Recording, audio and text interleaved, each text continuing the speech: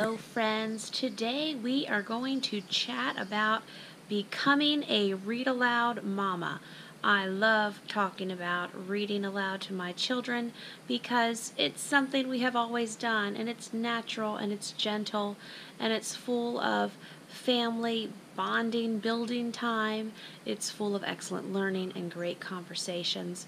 Also, today's video is sponsored by Spanish for You, which is a simple, effective, and affordable foreign language option for homeschoolers. They also have packages available for co-ops if you're teaching or if you're interested in having Spanish taught in your homeschool co-op. They have some different options there. They are offering us 2 coupon codes. One is for free shipping during the month of May. That coupon code is MAYSHIPFREE. You just enter that at checkout and you get free shipping. They also offer several Spanish songs for Spanish learning. So all you need to do, if you have an order over $12.95 or more, you just enter the coupon code SINGMAY, all in one word, and that'll get you a free Spanish song at checkout. So we'll get back to Spanish for You here a little bit later in this video. I'm talking mainly about read-alouds today, but of course I know, you know how these chats go. I will dip my toes into many homeschooling and homeschool mom topics, so here we go. I wrote you guys a novel over on largefamilytable.com called Becoming a Homeschool Read Aloud Mama, and it just shares my journey way back in the olden days when I was a mom of 2 small little boys and I knew we were going to homeschool, and I was researching different styles and methods, and in one aspect I kept reading about and just falling in love with the idea was these wonderful stories of moms surrounded by, 1 child or 10 children and just reading for hours and hours on end. And the learning that naturally took place and the conversations that came out of that and the bonds that were formed, it just seemed like a wonderful style that I felt would work really well for us. I've always been an avid reader, and of course I'm an Anne Voskamp in my heart, although far from her. Also was a natural progression from what I already did with my little boys, which was we read storybooks all the time. Children love to snuggle up with mama or to be really close with mama and hear great stories. Children all the time will bring a parent a book and want to be read to. And if that's encouraged, it can foster a love of reading. And if we're all reading, we can learn about anything in the entire world. So when my boys were very, very young, we did our weekly trips to the city library, and I would let them pick out stacks of children's books on anything they wanted, and then every day we would have a big reading time based on the books they picked out. Now, our youngest at that time, he was 1.5, 2.5 or so, but he naturally picked out a lot of Thomas books. And then Jaden was a little older. He naturally would pick out a lot of books on, nature studies and tigers and bats and bears and volcanoes and, anything with the cool cover in the children's department. An erupting volcano would find its way into our stack. And so then at reading time, it was a lot of fun. They could just pick out a selection or 2 or 4 based on the books that they got to pick out themselves at the library, and it made it a very fun time. This is how our read aloud time started gentle with 2 little boys, was encouraged by our weekly trips to the library and having a nice read aloud time every day. It wouldn't necessarily be every afternoon or every morning or at bedtime. It would just be whenever we could find those pockets of time, and I would just read to them as long as I possibly could. And that was mainly with children's storybooks. So then as I knew that we were going to move into our homeschooling journey, and we had decided we were going to homeschool our children. At that time we had 2 children. We were going to homeschool whether we had 1 child or 12 children. We just really thought it would be a good fit for what our goals were for our family. So with the read aloud time, once Jaden got to be closer to 5 years old and we were moving into, officially homeschooling, even though we had already been doing it for years, I started to read him just maybe half a chapter or a whole chapter, as far as we could get, during Zion, little Zion boy, during his nap time. Jaden and I started to move into doing longer chapter books. I will give you several excellent recommendations on where you can start with good children's literature in chapter book form. A lot of those also will have a picture, every couple pages, which is always nice, especially as they're getting used to listening to the longer stories that don't necessarily have a picture on every single page. Still read children's story books with the pictures for as long as possible, but then we moved into longer books. Over on largefamilytable.com, I have a whole novel on our journey in developing a read aloud time as a family, how we started, how we added another child to our read aloud time as they graduated from nap time and came over into read aloud time, and we're doing more homeschooly educational things on purpose every day. I do share more about that. Today what I wanted to do is I get several questions about read aloud time, and so I just wanted to go through a couple of the common questions that I have received on Instagram and Facebook, and questions that come up often whenever I'm sharing pictures of books we're reading or the kids in the forest and I'm reading to them, or little video clips here and there, and I mention our read aloud time. Obviously, you guys don't want me to set the camera up and record all 3 hours of it, unless I could fast forward that into 20 seconds, I guess. But I'll answer questions and get to the mechanics of how that works for us. Again, some of these questions are from Instagram, some are from Facebook.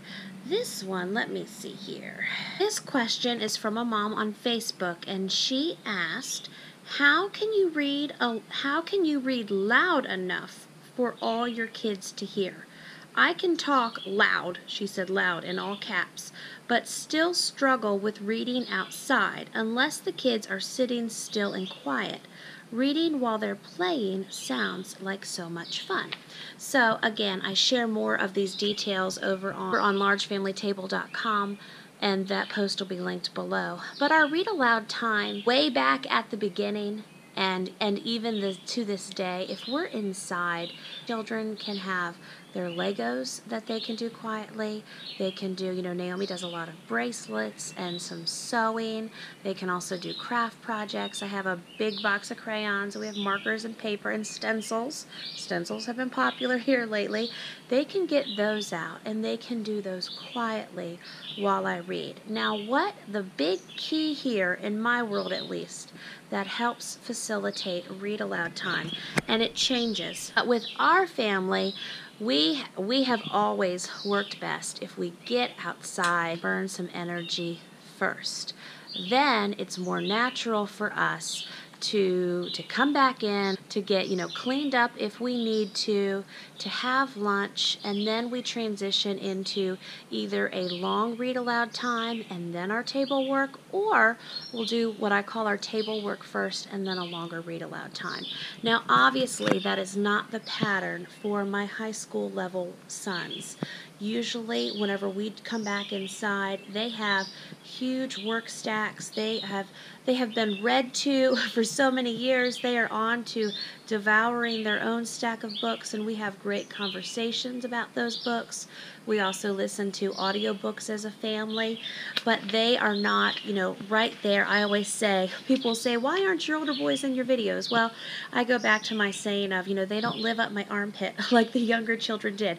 They had lots of time doing that, but now, they're reading. They would be more interested in reading a Bonhoeffer novel than sitting there and listening to Little House on the Prairie for the 6th time. It's just different ages and stages. So, as far as my elementary kids, though, we do well getting in that time in the afternoon. Now, within our read aloud time, you can cover a lot of history, a lot of science, a ton of geography. You can cover so many subjects in your read aloud time. People ask me what curriculum I use. I use an eclectic mix. We have a ton of books. I adopt all the books. If we're at the thrift store, if we're at a used book sale, we have just been working to build a family library over the years. If you want a literature-based curriculum that comes in a box that has everything laid out for you. There are several of those out there, and I have bought those used in the past. And then, of course, I end up taking them apart and reworking them to fit our family. And so I just find it best if I do it myself. And then I have different curriculums that I like to mix in within our core learning time as far as for math and handwriting and such. In the post linked below, I'll link you to my article I did earlier this year, and I think I did a video about it too, where I go through what we're using for this year and what our goals are. I won't revisit all of that during this video today because I'm trying to just focus on reading, right? So back to how can I be loud enough for my children to hear me? If they've had a good exercise time and if we're inside, their legs have run enough, they've got all the wiggles and giggles out, and it's a break to sit and to do a quiet activity and to listen. Also for reading inside, that's just naturally a good nap time for Daniel. Now, the way that our family has naturally gone over the years, especially in the last year that we've moved to this property, and we did read alouds outside at our other house, a tire swing tree or by the pond, but it seems like living here in the wilderness, we naturally are getting in a lot of read aloud time outside.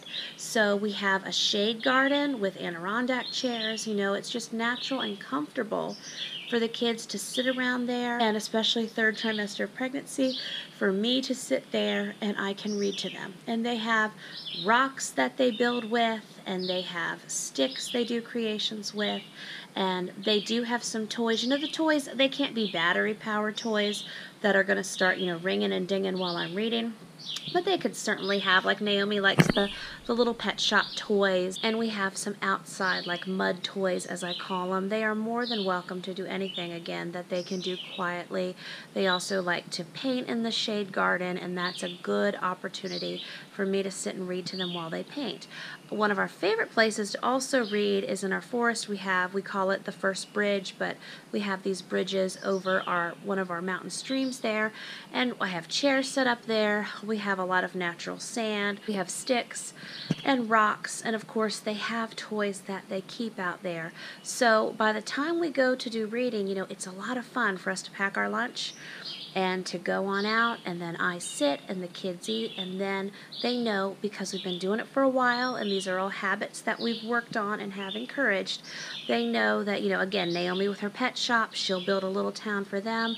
Liam works on building various dams. Gabriel likes to build log houses or boats. Amelia putters between them all, and honestly, you know, she's 4, she would still take a nap, but she'll lay down in the hammock and listen often. And then something that I would not plan or even have as a goal is Daniel is only 2.5, and if we're going out to the first bridge, a lot of times, because you know he works so hard to keep up with those brothers and sisters, he'll just sit and putter right along with them. And just naturally in his personality, I've had some kids this would not have worked with, but he follows suit, and he hangs right out with us. Now, of course, I'm not asking him comprehension questions or anything like that. My goal would be that he would just remember sitting around Mama in the forest, listening to great stories, even if he doesn't remember the stories exactly. At 2.5, it's just all about building family time and memories together. So the full answer that I gave that mom in reference to volume, I said, it usually takes a few minutes for the kids to get adjusted to the fact that I'm reading. And of course, sometimes we have interruptions, but I continue to gently work through it and lead them into the fact that I'm reading to them while they quietly play. We got 5 chapters done this afternoon. They get lots of loud playtime, of course, at other times. So the big event is they can play quietly while I read to them situations like this. And that was I just took a screenshot on my phone off of one of the recent pictures that I shared of the kids just playing in the sand around me, listening to them and listening to me read to them. I would never bring the kids out, 9 a.m. in the morning and expect them all to sit there and quietly build little log houses in the sand and listen to me read 5 chapters. But by noon, that's a perfectly obtainable goal. And of course, in the winter time, we still get out heavy in the mornings. We just bundle up for our outside time, and then the read aloud time happens inside. I think also why we have naturally gravitated towards more afternoon reading and afternoon homeschool time is that, every couple years for the last almost 19 years that Travis and I have been married, every couple years we have a new baby. Being a growing family and then now on the larger family side of things, it just has never worked where I can get all the multiple ages and stages and levels all quiet and ready, first thing in the morning. So that's how that works for us, and that's again part of that homeschooling freedom, that you can make it work for you and whatever the needs of your family are. And then another mom asked, she said, what does your read aloud time look like? Do little ones stay focused and quiet long enough? Trying to figure out how to do more read aloud time in our daytime hours. Younger ages, I'm not requiring a lot. Again, if we're inside, Daniel's napping, there are plenty of times where he's tired. He won't sit out in the shade garden with us during our afternoon read aloud time. He'll be inside and he'll take his nap during that time. It just depends on the day. Just stating that, I know he's in a lot of the recent pictures, and it has been part of what has happened lately. But again, at 2.5, I would say if your younger ones are napping and you can read to your non-napping children, that would be ideal. It just takes some dedicated time to work on building the habit and to help make reading aloud become part of the natural family rhythm. Like, we feel weird and off if we have a few days where, because life has gotten busy or we've had a lot of errands or whatever, where we haven't been able to read. It's just a very natural part of our family atmosphere now, is reading wonderful books together. Another mom asked if we listen to the audio version of a book and if we also follow up with a movie. And so yes, we will. If there's a movie out and it goes along with our current reading, it's lovely when we can find the exact story, like when we read the BFG this fall, and then right on time we were able to watch the BFG movie and compare and contrast the differences between the chapter book version and between the movie, and that is always a lot of fun. You can do that with so many movies. You can also find movies based on the historical context of the movie. So I know we've enjoyed watching on Adam's series that came out many years ago,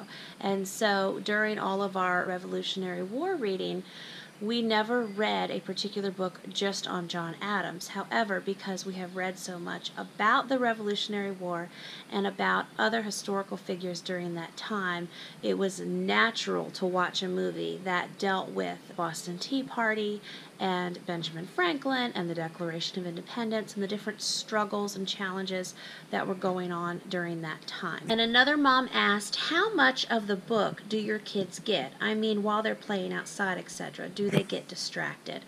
So this goes along with a lot of what I've already shared, but again, moms want to know, and it's a great question to ask. And that still goes back to my answer, where I'm not reading during a play free for all time. You can repeat this with me. Kids have been exercised, it's later in the day, and they are ready for some downtime. So me reading to them is very welcomed, and it's something we all enjoy. I enjoy sitting and reading to them for several hours.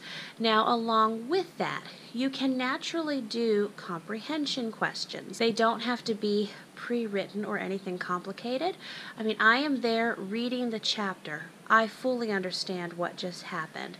So let's say the next day we can just think up a question or two for each child, and we kind of go around and I can ask them a question. I can say, Amelia, since Amelia is involved in a lot of our reading, but again, she has a lot of older kids as examples. I can say, Amelia, what did Ma and Pa get for Laura and Mary and baby Carrie for Christmas yesterday? What were some of the presents that they unwrapped? And she can say they got red and white candy, or they got a new ribbon, or they got a hairpin. Whatever those particular details would be, more often than not, she can pull those details back up. That tells me she's listening. So, and this is something I've just had to work on training the children.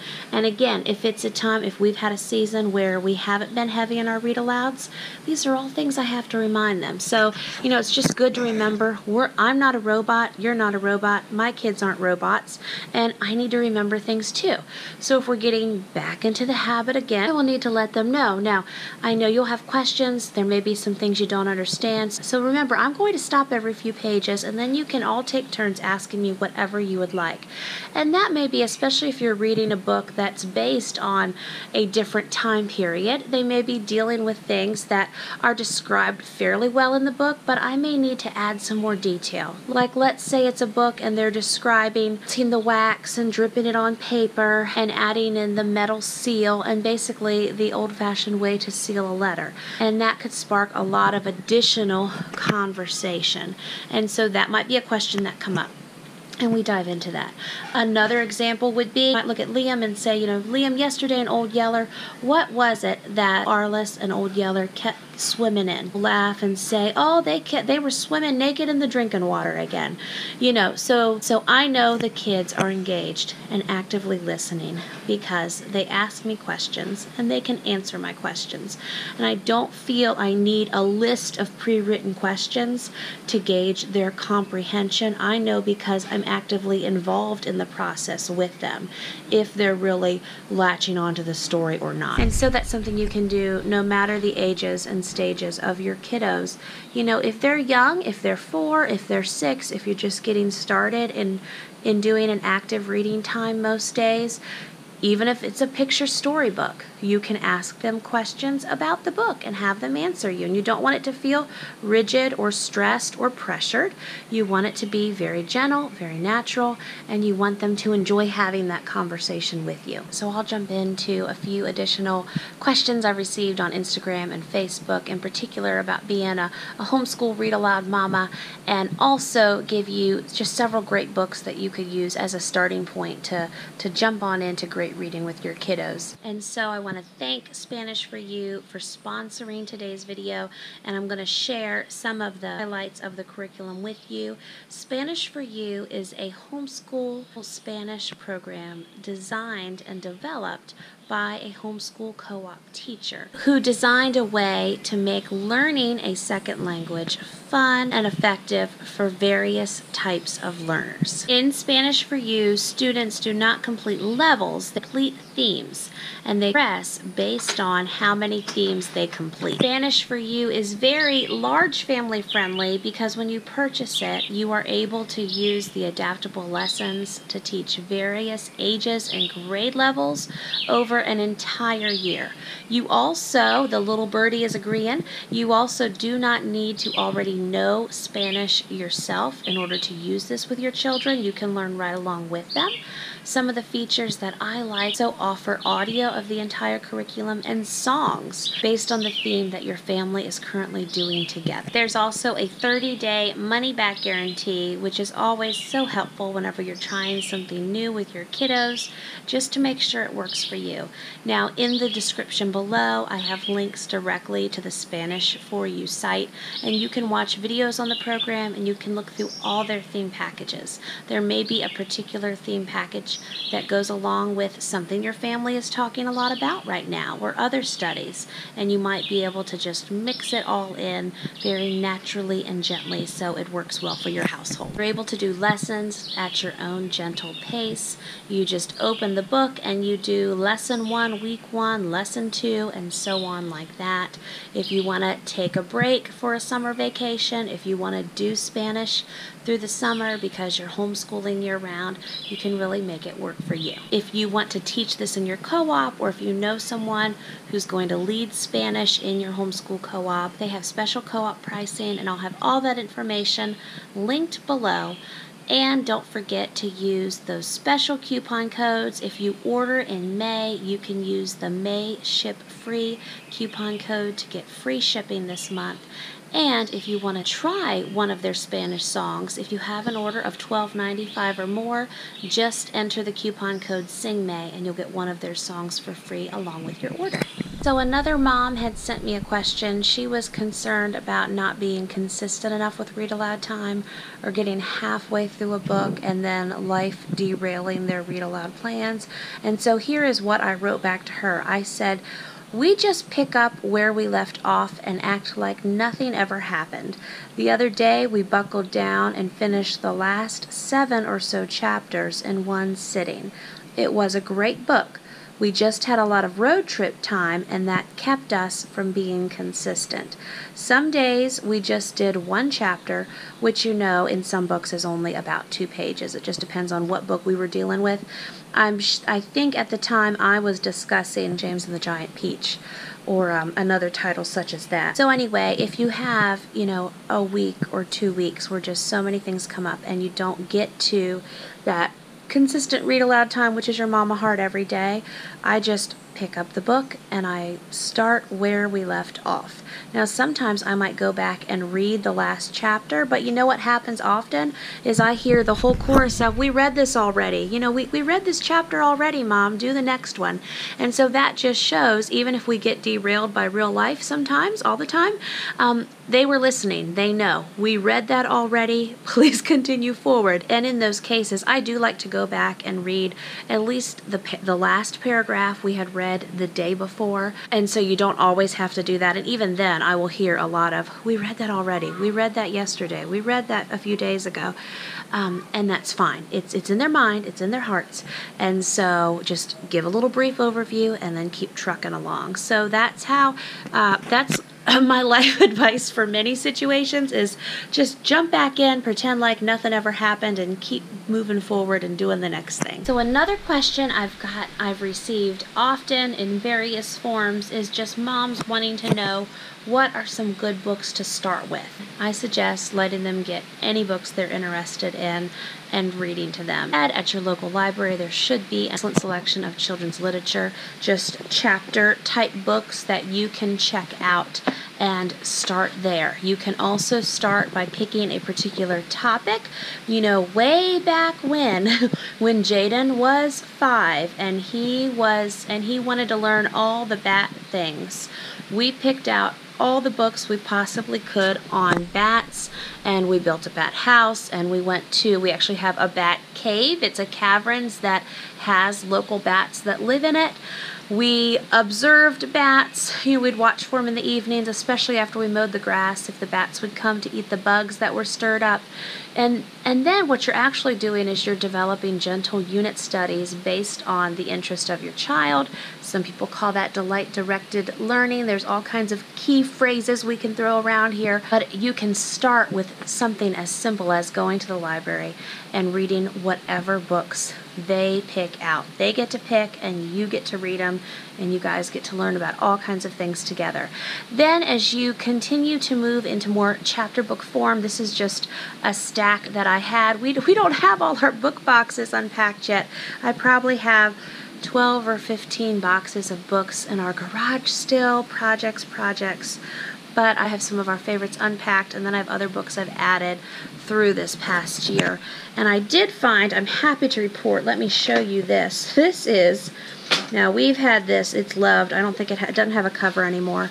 But this Dr. Seuss edition, it's Dr. Seuss, your favorite Seuss, and it goes through, I believe it has maybe a baker's dozen, 13 stories by Dr. Seuss. Has many of our favorites in here, and I have just read this and reread this to so many children over the years, and that's so helpful because then whenever they begin their season of reading and practicing reading, it's natural for them to work with Green Eggs and Ham and The Cat in the Hat and The Lorax and those stories. I have several children reading me Dr. Seuss every day right now. So I'm just going to sit here and hold this collection of chapter books.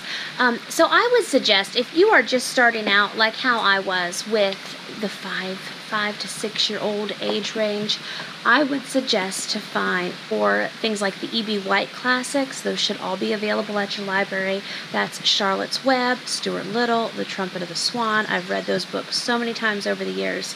But they do have pictures, usually every few pages, which is helpful. It's also very easy and fun to have the kids do their own creations based on those stories. And there's several movies that go along with a lot of those.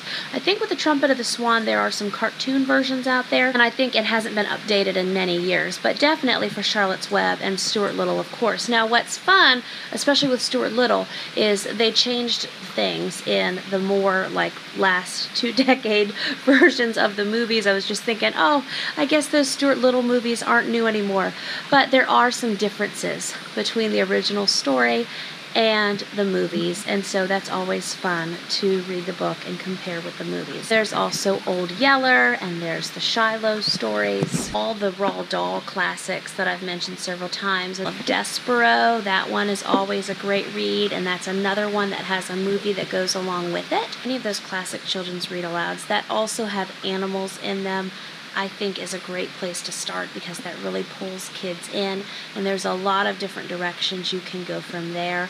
Again, in the article that I'll have linked below, I'll have some reading lists and suggestions linked for you, because I know it's always helpful. And of Green Gables series, there's also the entire Narnia collection, and even once your children are reading chapter books on their own, they still a lot of fun and enjoyment in them listening to you read. The Secret Garden is another excellent read to go through, and then also, don't forget about the classic, older stories such as Heidi and the Alice in Wonderland series. I believe it's properly called Alice Through the Looking Glass. Peter Pan, the Swiss Family Robinsons. You can get the illustrated classic versions. I'm sorry, I don't have one here in my hand, but those are chapter books.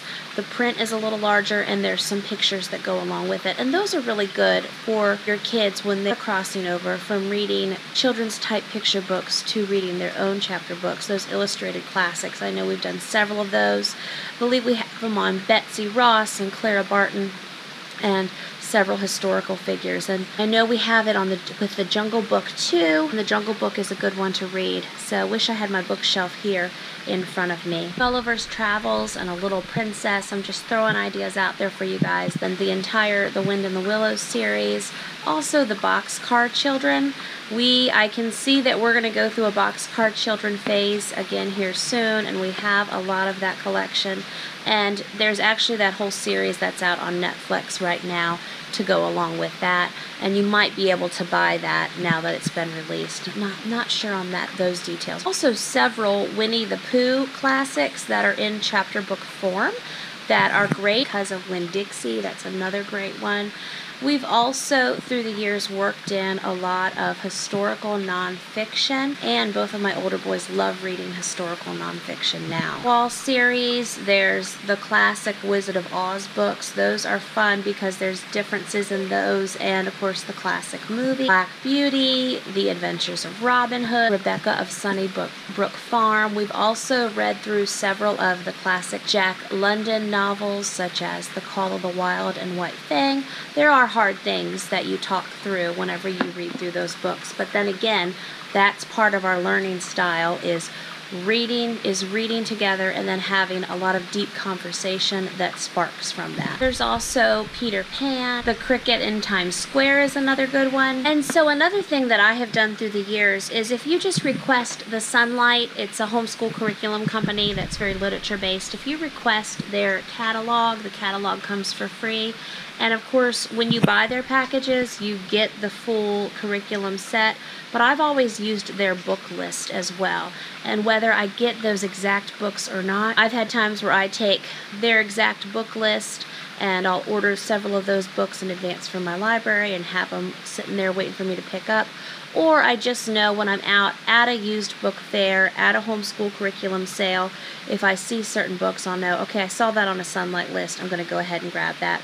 Also, my personal rule is, if it's a Newbery honorable mention or a Newbery award winner, I pick those up as well. Also, the Encyclopedia Brown series, the Judy Blume book. And so I'll stop there, at least I don't, and I go on naming books on all day long. But if you go over to largefamilytable.com, look for my Becoming a Homeschool Read Aloud Mama post. I'll have a lot of good books linked for you there, plus links to other resources online that you might find helpful in your read aloud journey. Be sure to look into Spanish for You as well if you are looking for some affordable, gentle language curriculum for your homeschool. And I've got a bunch of updates and stuff. Be on the lookout tomorrow. Tomorrow I will have an update video, and then this kind of not necessarily a week in a life. It's going to be several weeks in a life, but I have it pared down to only about 20 minutes or so I can work on getting caught up over here, because stuff's happening. So I'll see you next time with another brand new video, and be sure, let's talk about read alouds in those comments below. Bye bye.